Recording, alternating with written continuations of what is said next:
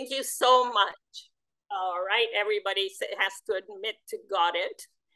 And so we welcome Professor Luvon Sheppard, but he goes by Luvon for all of us, if that's all right, for that's questions fine. and so Thank on. you. And he is a beloved professor of art and a mentor to so many people. What really impressed me about him is his vision for art and his humanitarian spreading of art as love for the community he teaches in, and for distant communities like ours, because he agreed to be interviewed today. And he's accompanied by my wonderful artist brother-in-law, Luke Lorenzo, who actually studied under Luvon Sheppard so cool. years ago. And he just retired from being a very beloved high school art teacher to do his own art now. Yes. All right. So I have a slideshow. Oh, what's this? Jordan, if you would help me to admit, Ian is coming. Oops, yeah, I think I admitted him.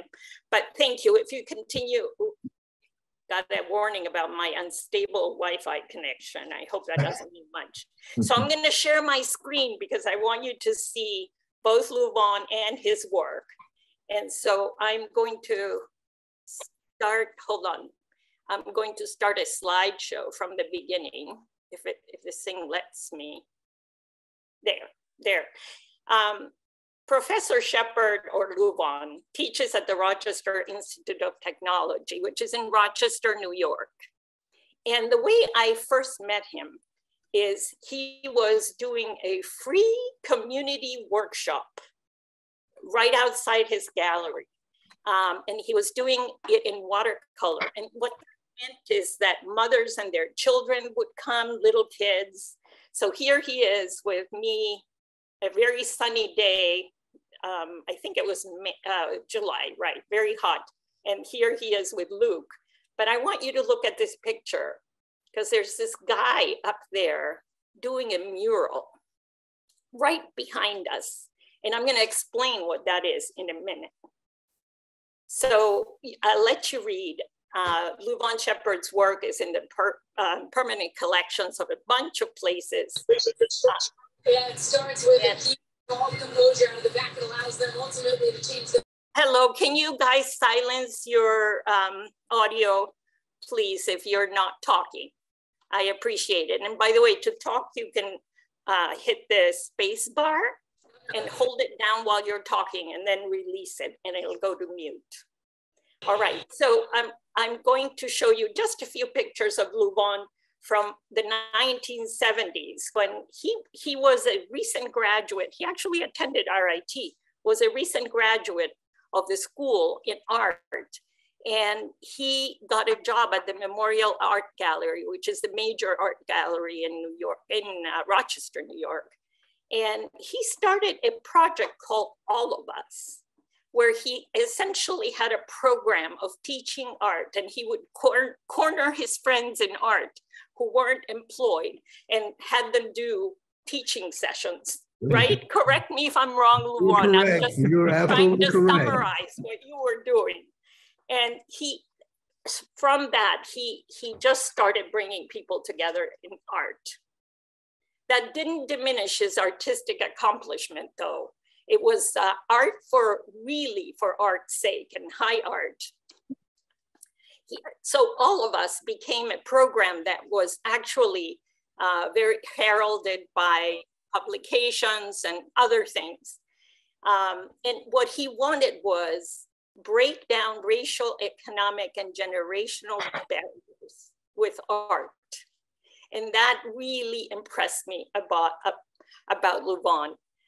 Because it kind of mimics my mission in art, starting late in my life. He just, as he says here, you can see people gathering outside his gallery. It's called the Joy Gallery. Is that where it is? Am I correct there? You're absolutely correct. You're right. Yeah, and then, you can see people of all ilks, like all people in that little workshop that I attended and helped out in it was just full of people from other cultures and other ethnicities, and they were all like just fixed on Luvon, but also with each other. And that was so wonderful. As a tribute, one of his students did this painting of him. And you can see him here again teaching. And he has been teaching at RIT for 50 or so years. And actually there's a page at RIT, at the Rochester Institute of Technology, that just lists the accolades that people give him from all over the world. His students have moved on, and then they kind of think back about it. So you can see it, and I sent the link out yesterday if you received it. So I just wanted to give you a sense of what a person he is. But back to that mural that was being painted behind us, it turns out that the city of Rochester has a beautification project, and there are murals that sort of mimic works of art throughout the city. And this happens to be, this is the muralist who is essentially recreating Luvon's watercolor of two maintenance workers at RIT on the walls. And this is what the mural looks like, which I thought was amazing. How many of us get our mural, get a mural of our work up there? And just in case you think that he slacks and sort of rests on his laurels, I wanted to show you his current teaching schedule. I could not do this. I don't know how many of us could do this. So some of his work, and now I'm going to invite him in to talk to us, please, and tell us a little bit about some of his work and the evolution of it. Now, he told me he started teaching watercolors because nobody else, as a junior faculty member, nobody else wanted to teach it, right? And take it from there, Luvon. Well, the All of Us Art Workshop is where it started. We had a bunch of classes there at All of Us. I mean, from stained glass window cutting to figure drawing, oil painting, all kinds of classes. I think there must have been 15 to 20 classes. Whoa. And watercolor was one of them. None of the people that I had there in the group wanted to teach watercolor, or they were afraid of teaching watercolor. So I took on the task of teaching watercolor in 1970, 1971. And from there, I started teaching watercolor exclusively at RIT. So this went on for a number of years. That's great. And can you tell us a little bit about this work, which is incredibly large? This particular piece here is a 4x5 foot watercolor, and it's called Charity. And really what I was doing at that particular time is combining the immediate environment with current events along with biblical scriptures.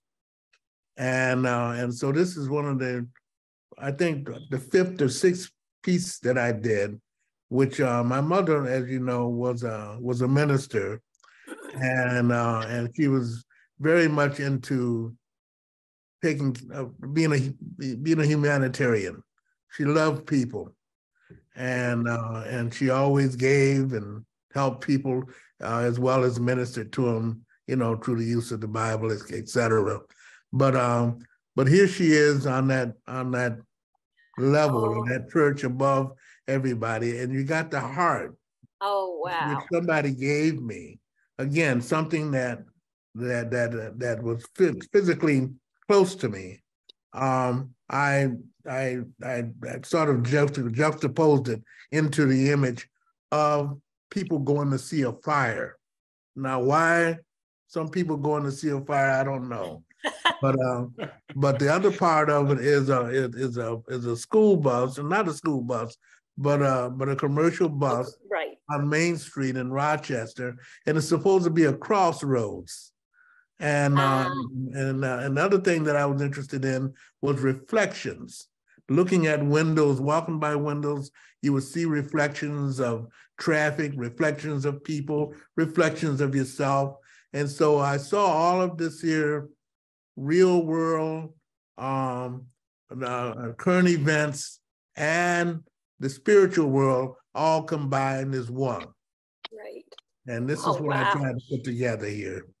And this piece is where now? Do you, does it hang at RIT? This particular piece is, I own this particular piece. Okay. You know, because, you know, I don't want to let it go. And it's also being used at the Museum and Science Center here in Rochester currently as a backdrop for a waterworks exhibition that they have set up. Oh, wonderful. Mm-hmm. Wow. I'm going to go ahead and talk and just show a few images of your work, and then you'll tell us a little about the progression if you can. So as I understand, this is a sketch, right? That you do for yourself. Yeah. This is a plein air painting. It's a study. Right. And it's of Canadice Lake, which is a lake that's about 25 or 30 miles from here. And I think we get our drinking water from Canadice Lake. But I go there with a friend of mine that I've been working with over 50 years ago. Wow. And so we go out and start in the spring, and we work through the summer and the beginning of the fall, or late into the fall. And so I've done a series of these paintings, and this is one of the, I think this looked like one of the first few paintings that I started working there at Canadice Lake. And I'm using transparent watercolor. There seems to be, looks like there's some grease pencil used here, some white pencil. Right. Maybe some resist almost. Yeah. Right. And what I'll do is put that white pencil down, and then I'll glaze over it with the watercolor, so it sort of shimmers, and it's based on the reflections that I'm getting from the water itself. Right. You know? But also the sky is misty, and so I just use the mixed media thing to amplify the transparent quality of the watercolor. Can I ask you if you paint like when you're doing plein air, are you painting vertically or do you sit down? I sit down. Well, I sit and stand, but mostly sit down because I'm lazy more than anything. It's curious how people do. We had a workshop with, sorry. Yeah, I just take a little rock or something and I elevate the paper, and I normally paint on using a stretched piece of paper. I stretch it before I get there, and then I lay that on a branch or a rock or something like that to elevate it about 25 degrees so that the water. So you incline the plane, yeah. That's right. That's right. Right. Then you can use the falling sort of water if you like. Exactly. Great. You know, I spent a lot of time working with washes. And this is probably another plein air. Yeah. And here I've used some. Sorry. Yeah, I'm sorry. I used some liquid masking fluid for some of the areas. I can see as I look at that, some of the areas there, I put down the masking fluid and then I painted over it. Great. Yes, and this is really for you, although they're also posted, and I think these works can be, are framed in some places and have been shown. Exactly. But they're for you, the kind of your own. They're my personal, they're personal development. Yeah, my personal studies. Wonderful. And this is one of your early, would you say, watercolors. sort of transparent watercolors. That's right. That's right. In this particular one, I used a slide projection for this painting. And I put honey or rock candy in the water itself to retard the runniness of the water. Oh, and I paint vertically. Wow. I paint while this is vertically in front of me, so the colors wouldn't run down as much. Wow. So you add honey to the water. That's very interesting. Yeah, yeah. Ooh, I have to try that. I know that some watercolors are made with honey as a medium. That's right. That's right. Like M. Graham. That's right. That's right. You're absolutely correct about that. But that's something that started later. I think that medium was developed later through the use more of gum arabic. But I started this back in 1969, 1970, long before I knew anything about that medium. So M. Graham copied it from you. I'm not sure, but I got that from, I think probably from studying the work of Turner. Yes, fabulous. I'm a student of Joseph Turner. And did you find out that he used that? That's brilliant. Yeah, something to retard the water, the runniness of the water. But there's many, many other things that he did, such as scraping out the painting, additives and subtractives, that he would use, different methods that he would use. And I just copied them. Good for you. Using them over the years. Thank you. Wow. Oops, sorry. That's all right. Someone else coming.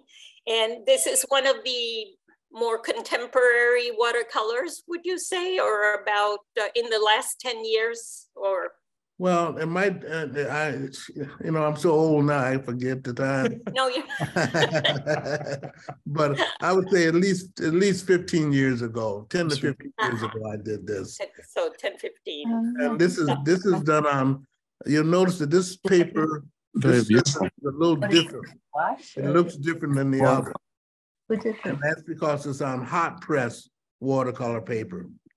Okay. Okay. 300-pound hot press watercolor paper.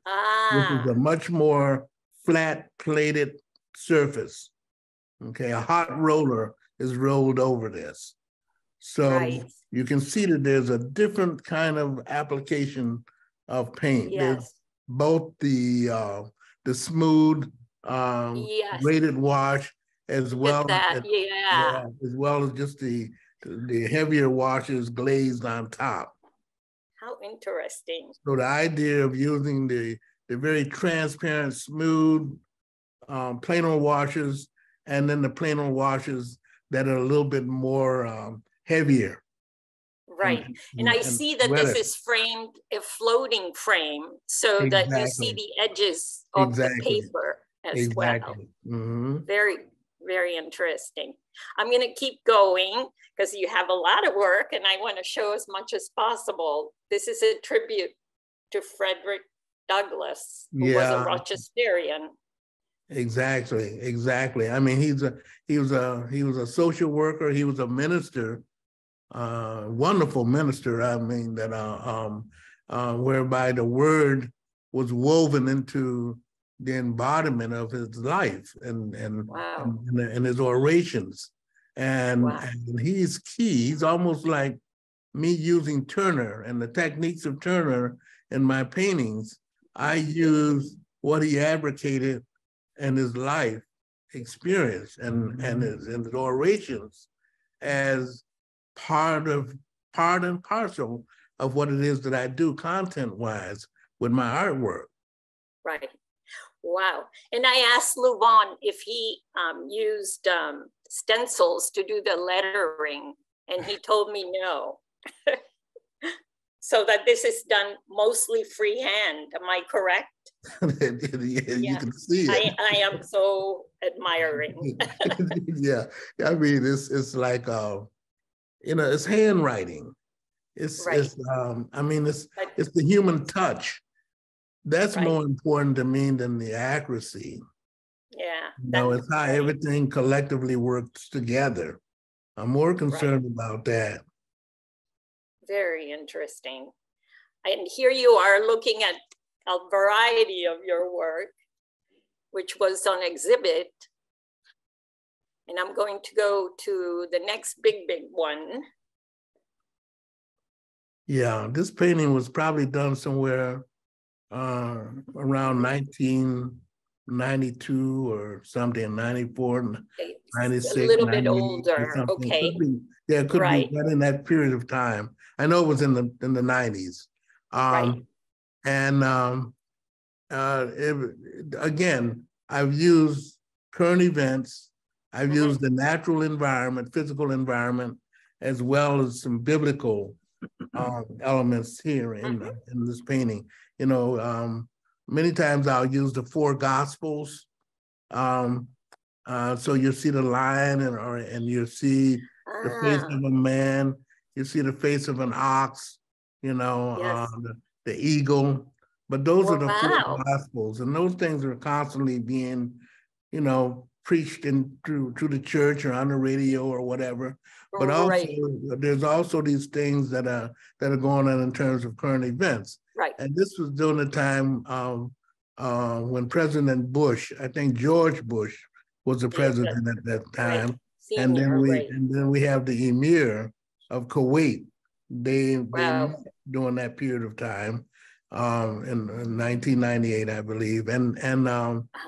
And what we have the red horse, which is war, the black horse, symbol of pestilence, and then the white horse is both, you know, Antichrist as well as the Christian movement, you know, coexisting simultaneously. These are spiritual forces more than anything else. So, you know, we had wars and rumors of wars, and certainly we had earthquakes and all kinds of other things going on at that time. So, and again, sort of a reflective look to the whole thing where you superimpose. Exactly. It's a form of reality. Are you projecting them, do you think, or are you imagining the superimposition? I project a lot of images, but some of the images, I mean, like the images is put together in position-wise or design-wise or compositionally as being a wheel or in the symbol of a cross. I see, so it's sort of a mandala. I mean, the symbolism is really the placement of the symbolism compositionally is the thing that I was mostly interested in. And of course, the clouds sort of pull everything together. Right, and it's a good horizontal to bring reflections. That's very interesting. Oops. It's a 4x6. Oh, I'm sorry, my mouse is a little hyperactive. I hear that this bridge no longer exists. That's what I hear. That's what I understand. I think at that time, I was it's a train bridge near Rochester. Again, at plein air. It's Letchworth Park. Letchworth State Park. But the bridge has been replaced, but that bridge is no longer there. It's an arch now. It's a modern arch bridge. Yeah. And this is a state park with a large fall. That's a waterfall underneath. Wow, beautiful space. So, wow. Yeah. And you also do a little bit of sculpture. I found this in a video.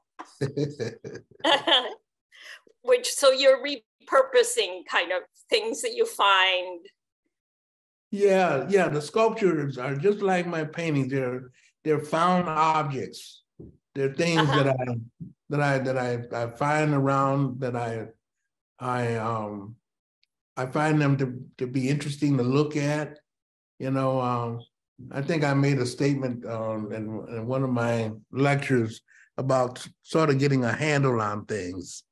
So those handles, I don't know where they came from, but they seem to work well with the driftwood and the circle that was bought from a craft store, and but they're just found objects. And then I've sort of added some painting, some of surfaces that are painted. Yeah, so it's a collage, montage type of a three-dimensional. And I see your other painting back here hanging in the same gallery. That's great. Yeah. The big one. That clinic. Yeah. Oops, now, oops, sorry. I don't know what the matter is with so this is the cover of a book of your work that you put together.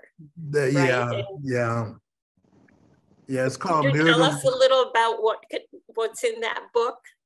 It's a book called Mirror the Word, and again, it's they're images mostly made up from my face and my daughter's face. I have 4 daughters, and I think about the genealogy or the legacy that will go on throughout our lives, not just mine, but through our lives, and the interconnections that we have with each other through life and the journeys that we're having in our lives. And at the same time, I'm very interested in the African sculpture. So the multiplicity of the faces, along with the multiples of the profiles of my face and my daughters, I just combine all of those things in relationship with landscapes. Not so much the look of a landscape, but just borrowing things like the sky, the clouds, the land mass, and so on and so forth, and just sort of combine all of those things together. It's great. And I think you told me, correct me if I'm wrong, that you're looking at your old pieces of watercolor on paper and sort of cutting them up, which I think is so brilliant. Yeah, this is made up of pieces of mylar, which is somebody gave me. They gave me some mylar, and then I looked at some of my old watercolors or discarded pieces that I painted and never finished, and I started to cut them up and play around with them. This whole idea of being inventive and creative and cutting and pasting. Yes. I think I got that idea basically from Robert Motherwell, who said when he ran out of ideas, he would go back to working with montages and collages.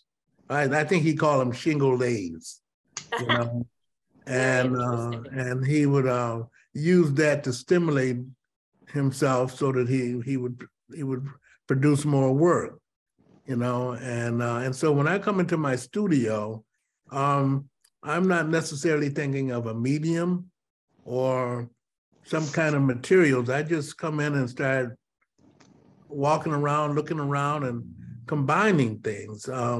It's just sort of a natural sensibility to do that. I mean, if I can find something to paste or glue something down together, I find that to be interesting. Wonderful. In a way, like you mix people together. Exactly. Community together. I think that's really good. I'm going to have to use that. No charge. So this piece is sort of a combination, and maybe it's a digital combination, right, of what we just saw, because it's at the bottom. Yeah, again, but it's sort of a totem. Yeah, it's like a totem pole or a piece of African sculpture. And when I look at the different movements or dynasties of Asian art, I see that juxtapositioning, vertical juxtapositioning of imagery. It's like there's many stories woven into a story. Wow. The complexity of that is always interesting to me. And how do you do that? I mean, it's hard to do that on a two-dimensional surface. horizontally, or circularly or circle wise or whatever, but vertically, it seems to work more contormically with life itself. Yes. Yeah. And of course, you can spend a lot of time. They make a visual impact, but when you get close, you have lots of sort of little gifts to the viewer. Yeah. Yeah. Trying to figure out how it was done. Yeah. Yeah. There's a lot of little stories, little woven. Well, they're not so much narrative stories as they are stimulating form structures, and the torn pieces of paper, the hard edge and the torn edge, and the multiplicity of all of those things. It's just I enjoy it. I mean, it's stimulating to me. It's how to make them all collectively work together, cohesively, is the thing that I think turns me on. Wow, and this is gorgeous too. I love that, you tear watercolor paper because it's not an easy paper to collage, but that's what gives it the three-dimensionality at the same time. And it looks a little, more sculptural, of course, than just thin collage. Yeah, and I find that if you use a 300-pound piece of watercolor behind it, that enhances the integrity of the piece. Are you mounting it on 300? Yeah, most of the time that's what I do, or else I'll collectively put them together so they have a more rigid structure to them. Right. So this would be quite rigid. There's this beautiful. So this more faces, more overlap, and sort of rotating around a central uniting feature. The piece that was on the front cover, I just turned it to the side. Mm-hmm. And it looks different. Oops, sorry. Yeah, I found this one on not displayed on a website, but on a video recording of an interview of you, and I thought that was really interesting. Yeah, this is one that I really, I think I sold this one, ironically. But you can see here I've just mixed everything to I love this together. quotation. Yeah. Who's the quote by Luvon? You remember? I do not remember. Frederick. Is that really resonated? It's not Frederick Douglass. Quote, his images in there. Frederick Douglass images is in there. But if you want something you have never had, then you must do something you have never done. I don't know where it came from, but I stole it. I adopted it. It sounds very real to me. I love it. Right. Yeah. Yes, I do too. I love it. I can see your face here on sort of looking at us, and at the same time in profile, which is. You see and right next to me is my daughter's face. It's a little bit. As you saw earlier, my granddaughter, if I didn't have her here to help me out, we would be in trouble. Yes, we are all in trouble without a young person in our lives. You got it. You got that very right. young person. That's great. I love this piece too. I mean, I love them all. This is like a diptych, and you even mounted it so it projects the shadow. Yeah, very interesting. Yeah, again, when I put that heavier piece behind it, and I try to create a bas relief. And like I said before, I'm strongly influenced by sculpture. Yes. So having that little shadow there, again, creates something illusion-wise that I can't create otherwise. Yeah. Wow. Again, wow. So after you cut, you are looking for images to unite. For example, you might extend the tree or not necessarily. Well, when I first started experimenting with these, with cutting up the watercolors, and I thought I was doing something very abstract and unique. It was without the profiles of the faces. And it was just abstract form, just circulars or circular circles or just forms. Yeah. And some of them were just torn pieces of paper, and when I collectively put them together, one of my students says, "Oh, they remind me of your landscapes." And of course, I didn't see landscapes. I mean, that was the farthest thing from my mind. But once the students said that to me, I began to reinforce that whole thing, and so the landscapes, became more and more part of the collective imagery. Wow, that's great.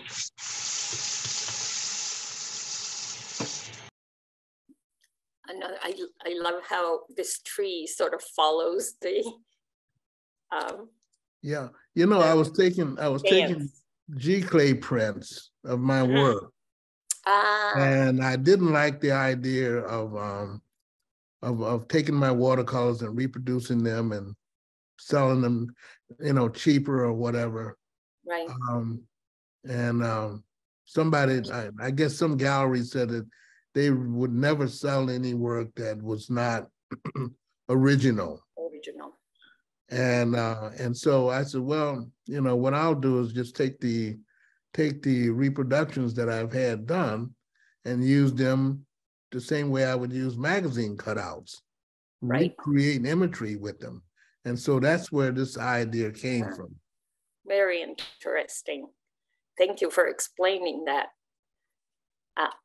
Oops, sorry, I meant to. This is about you. Yes. In hiding.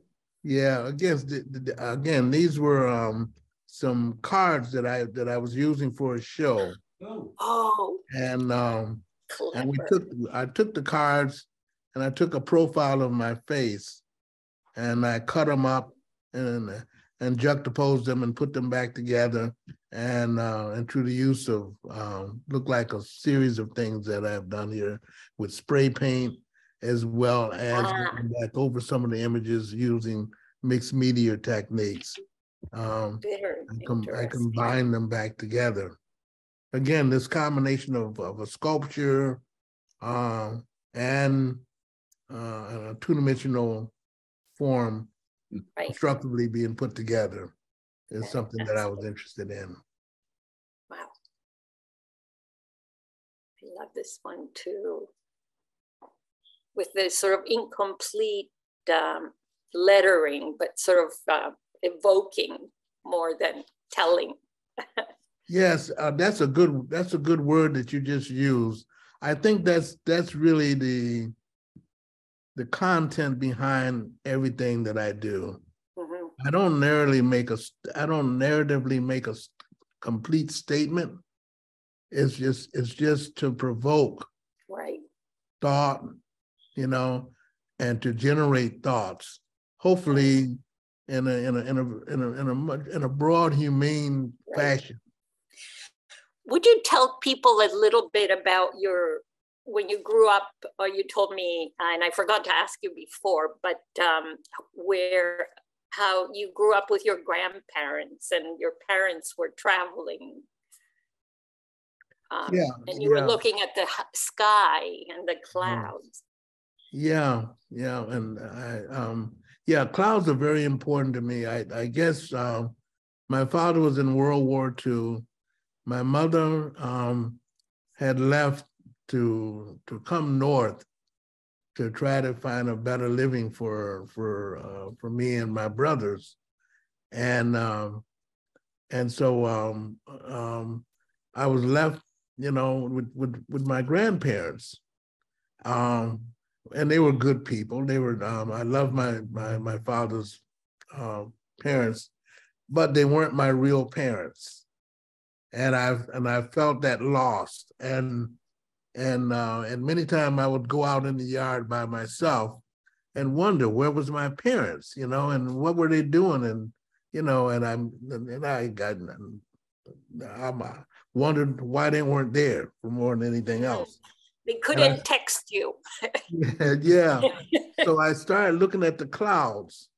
Wow. And I had this strange vibration from the clouds, and I think at that particular point I became very concerned about who God was. Mm-hmm. And I'm still concerned. I mean, that same kind of feeling has been with me all my life, and that's probably something that I'm still searching for. Is that encounter that I had when I was a child that gave me so much peace and confidence in being who I was, and the love that I got from that source was very important. And I think I also mentioned to you that the thing that started me to think about art was some hands that I saw. I didn't see my father's face for many years. And so he drew a profile of a face, and then he took the cuff of his pants, cut them off, his khaki pants, and made a little cap for my head and put a little insignia from the Army, pinned it on the cap. And also he made a little boat with a propeller, with a rubber band on the back that he put on the water after he made it, and it kind of moved across the water. And this is something that has stuck with me and really brought me into who I am, I believe, as a visual artist. Mm-hmm. I knew I would always work with my hands, and I always loved to create painting and drawing things, even before I could read or write. That's wonderful. What a great story. Thank you. I have some more, but maybe we could open it up to some questions that people might have.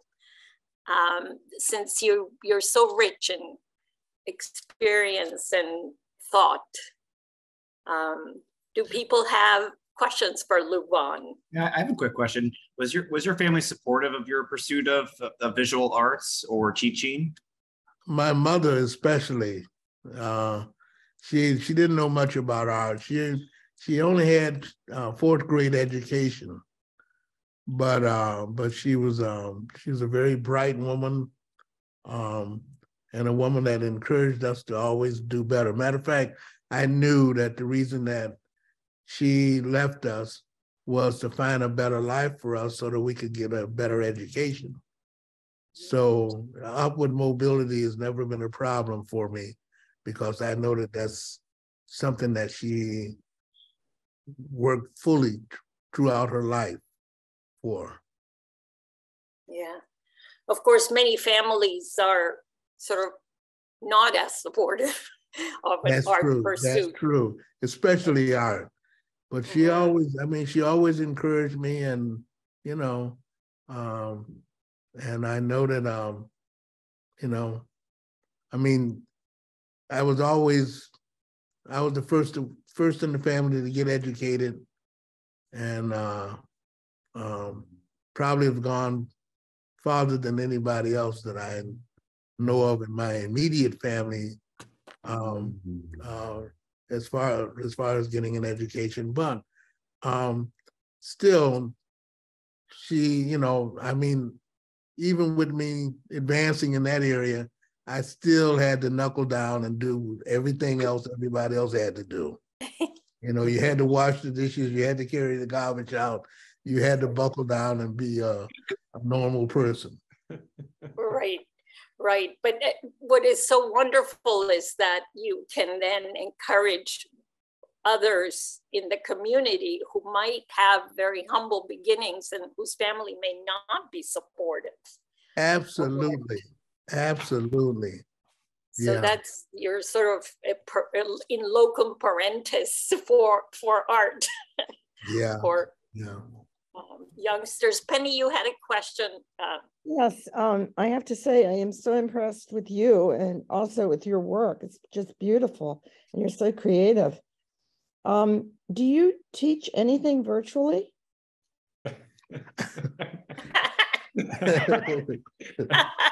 Or did you have to? I am an octogenarian, and you I don't feel adequate enough to do justice in that area. But I my students, they text me all the time and send me work, and I comment. And I have a friend who's a Mexican friend that I converse with, or that send me work, and I taught him some things. He's still doing some great artwork. So I mean, indirectly yes, but directly that's not something that I really think that I do well. And what about your book? Does your book have instruction in it, or is it mostly your paintings and your work? It's more of a picture book than anything else. Mm-hmm. Yeah, it's more scrolling through some of your art because I want people to be able to see it more as you're talking. I have to tell you that two of my favorite artists are Mary White and Jonathan Green. And I see a little bit of what they do in your work as in combination almost. I don't know. You're most likely familiar with Mary White. And do you know Jonathan Green? Well, I know that they're both colors. Yeah. That's all I know of. I don't know them individually. No. Their works. Yeah. Yeah. Mariana, I posted a question in the chat. Yeah. Yes. Go ahead. Sorry. Luvon, could you talk a little bit more about your inspiration, where it comes from for you, and especially this is important for me. What do you do when it comes and goes, ebbs and flows? Well, my inspiration. Should I stop sharing so we can? Let me stop sharing so we can see one another better. Yeah. I think my sort of inspiration comes from those clouds again. It's my connection with it's my spiritual sensibility and the spiritual connection that I have with God.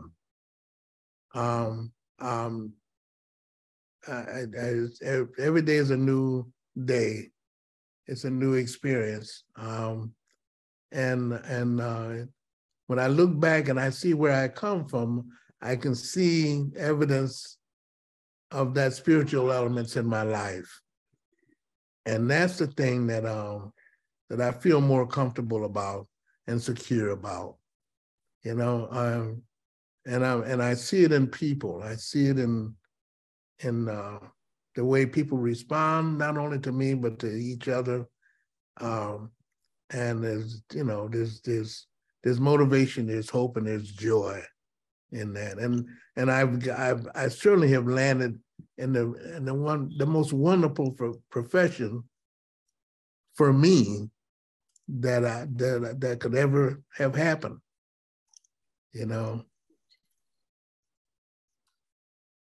Did we? Someone asked about, could you?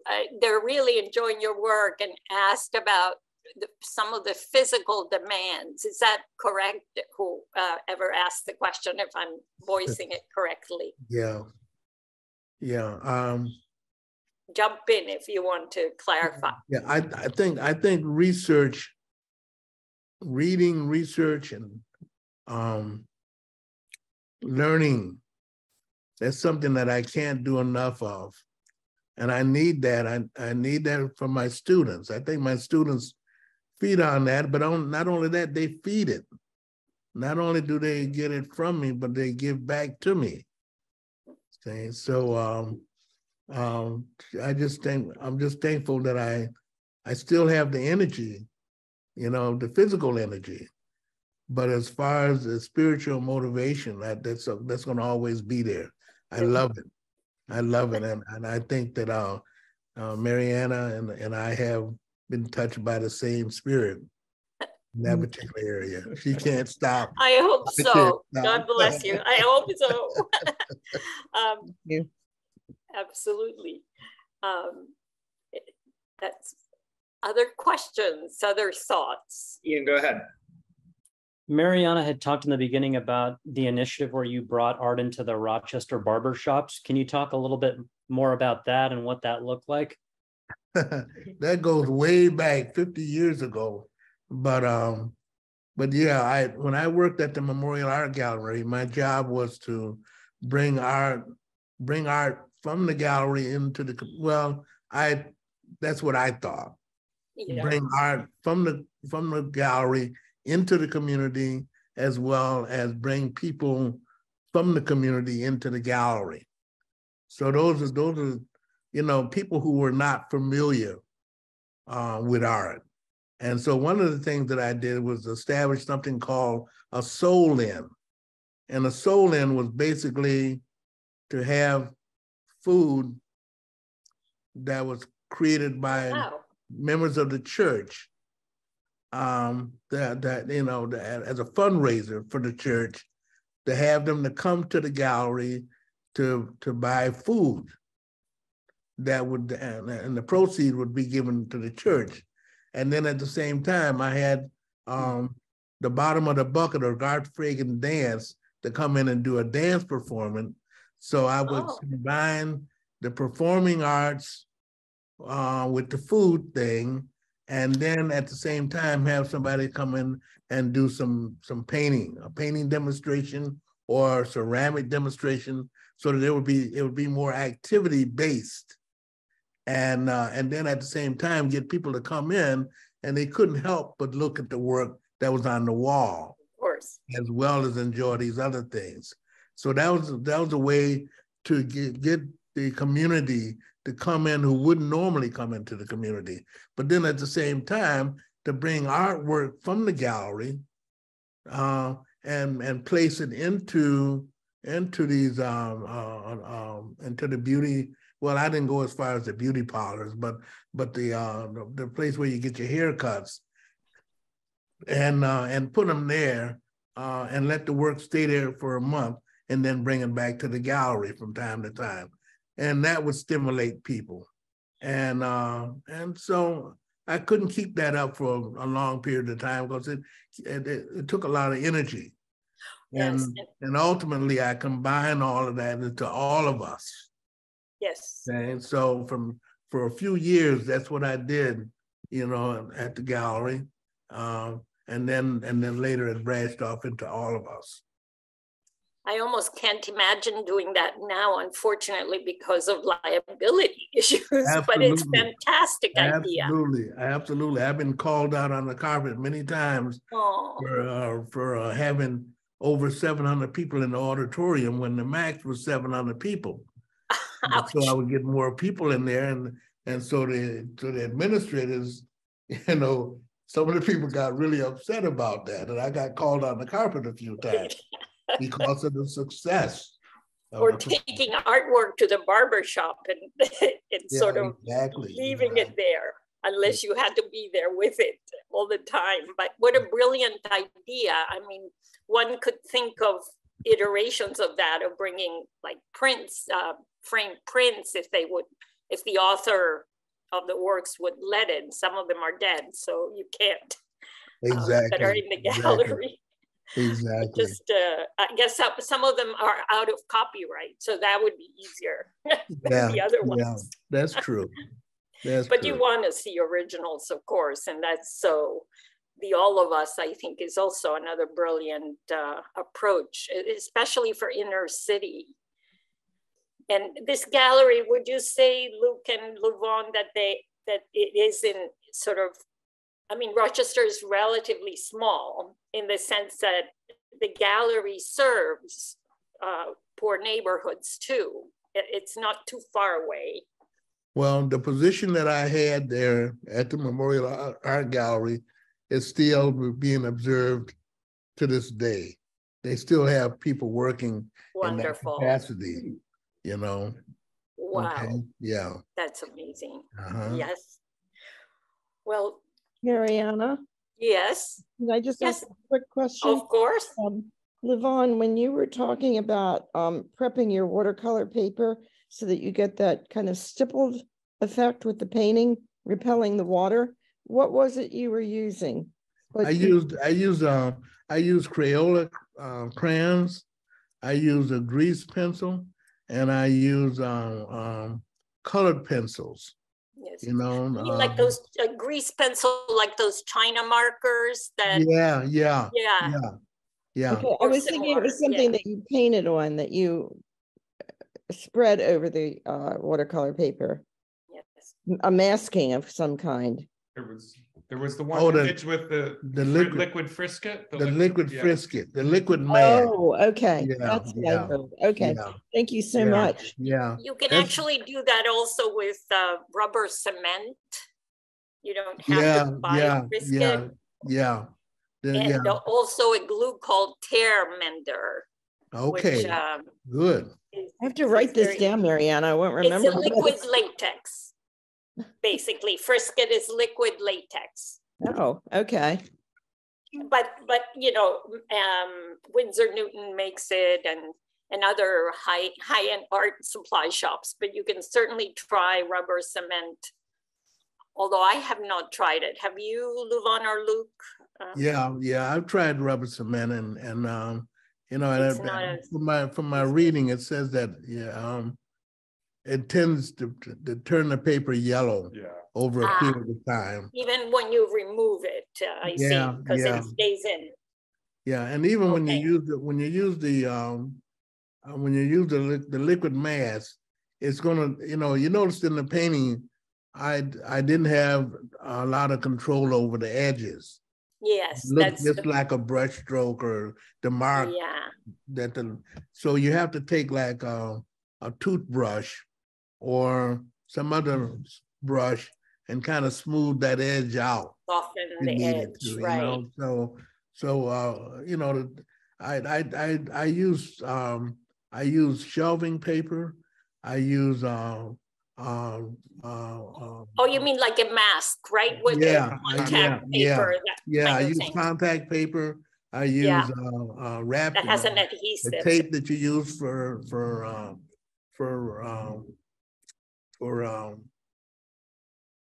taping paper down or taping boxes. Right. Masking paper. Anything that's transparent. Tape. Yeah. Oh, and I cut the tape. I don't just use the tape edge the way it is. I cut the edge. Okay. And when I pull the edge off of the paper, I pull it at an angle rather than with the edge itself. So it doesn't tear. It doesn't tear the paper. Yeah. Very good. I was going to add, because you know, Luvon was celebrated last year by RIT for 50 years of teaching.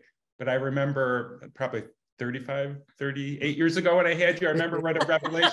He had this 300-pound watercolor paper, and he just takes it out of the sink, and he's like, I don't like this area. And he just like washed it right under the, warm water, and then he just scrubbed it right off. And it was like such a revelation to see someone just deal with the paper like, no, I'm going to make this, you know, work and not be all delicate with it.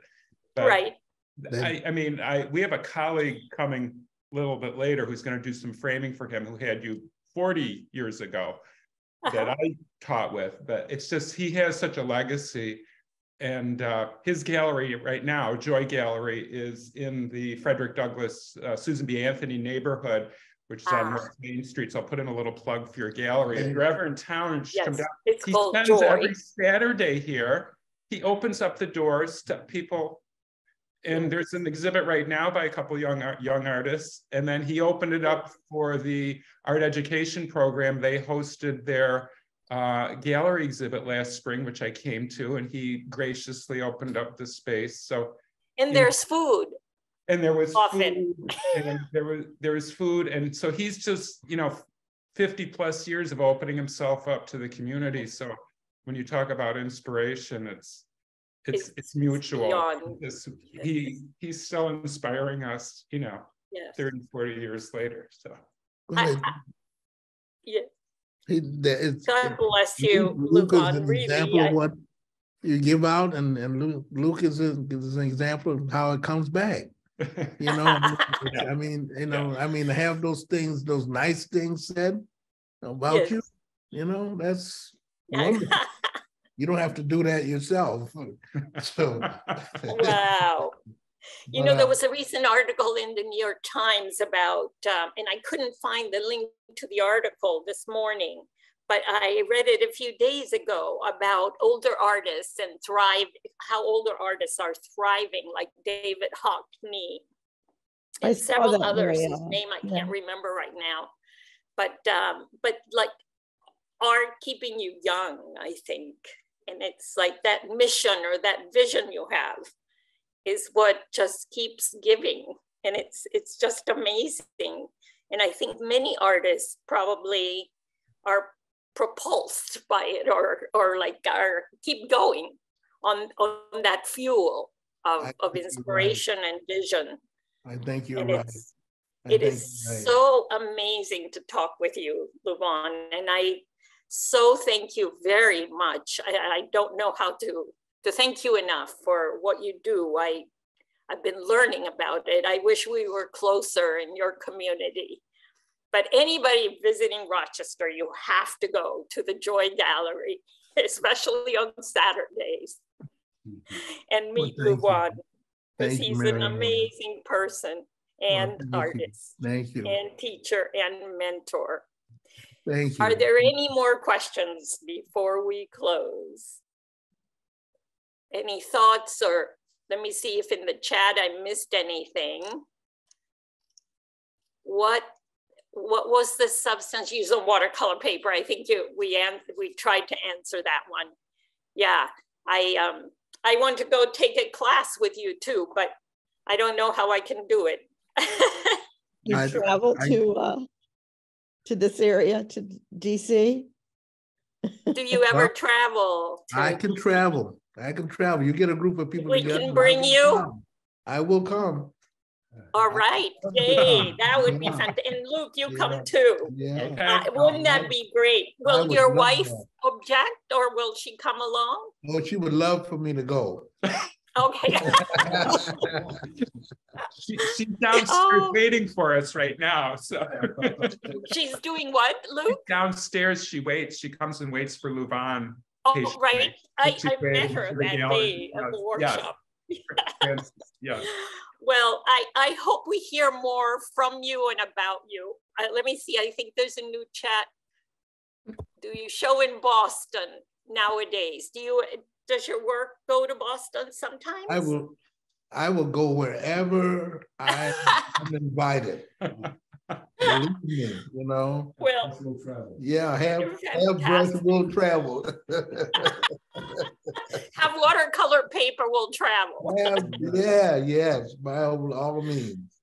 Oh, fantastic. Well, thank you so very much. This was wonderful to be with you, spend an hour. And I wish we could do more, but maybe you'll come back in a few years. I would love. And we'll interview you again. I would love that. I would love that. In a few months. Yeah. Thank you, everybody. Thank you, Maria. Thank you, Luvon. Wonderful. Thank you.